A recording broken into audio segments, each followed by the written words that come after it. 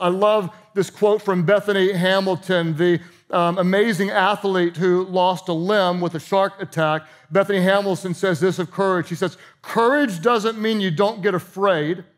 Courage means you don't let fear stop you. I love that. Someone needs to hear that. Courage doesn't mean that you don't feel fear. It means that you don't let fear stop you. And the reality is all of us will be afraid. I mean, it starts when you're a kid.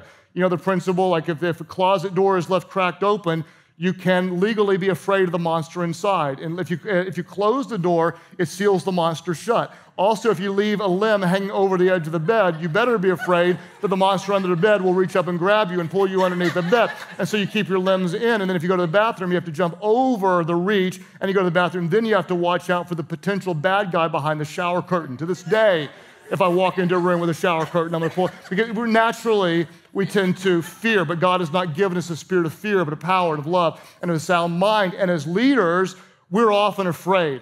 I like to say if you're not afraid every now and then, you're not leading by faith. We all are afraid. And you may fear a difficult conversation with somebody. You may fear rejection as a leader. You may fear criticism as a leader.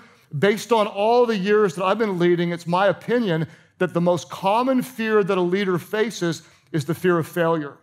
We're so afraid of failing. We don't want to do something and have it not come to pass. We fear failure. And I'll tell you right now, honestly, for me, that is a driving fear that I have to fight through all the time, being afraid. Even back from my early days of preaching. In fact, I used to lead a Bible study in college that grew quite large, and I never ever one time ever taught the Bible study, ever, because I was afraid of not being qualified. And then early in the years when my pastor made me preach, my face used to blotch, and when I was preaching, and before I'd preach, I'd always vomit in a bucket. I'd be, like prayer time, in Jesus' name, blah, I'd vomit in a bucket, and then I'd go out and preach. And so thankfully, I've grown through that. Now I just throw up in my mouth, I swallow it, and I'm good to go.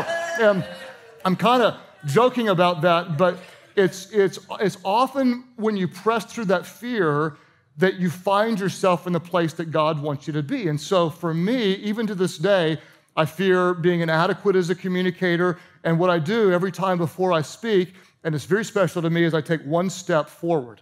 I take one step forward, and what I'm saying in my mind is I'm stepping out of my insecurities.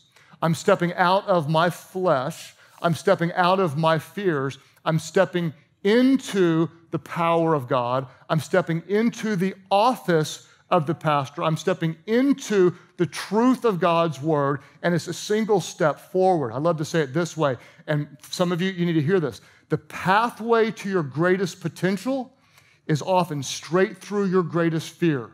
Let me say it again. This is going to hit somebody. The pathway to your greatest potential is often straight through your greatest fear. There may be someone here, it's time to take a step of faith. One step forward. You're afraid, you have the courage just to step out. The courage to say, God, I don't know what's going to happen. I'm going to obey you. The courage to start a ministry. The courage to start a campus. The courage to start a new product line in your business. To write a book. To start the blog.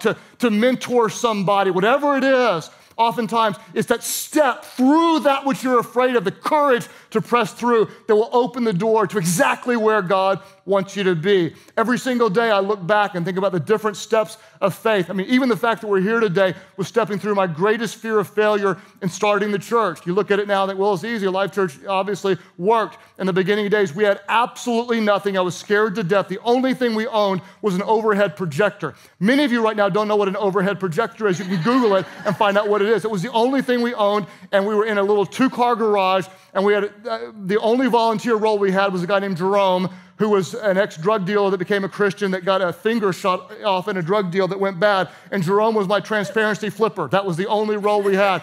And so we'd shine the words of the screen up onto the edge of the garage, and Jerome, the 4-fingered transparency flipper, would try to move the things while people were trying to worship. And the whole time when they're trying to worship, you can see them counting. They're looking up at the screen going, 1, 2, 3, 4. 1, 2, 3, 4. And that's about all they could do. And I was scared to death every single week. Are you going to be afraid? Yes.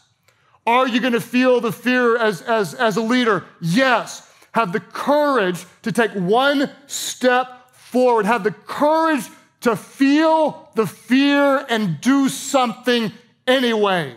Courage is not that fear goes away, it's that you step through the fear. Who does God love to use? He loves to use courageous idiots who have no idea what cannot be done because they're trusting God that all things are possible. God,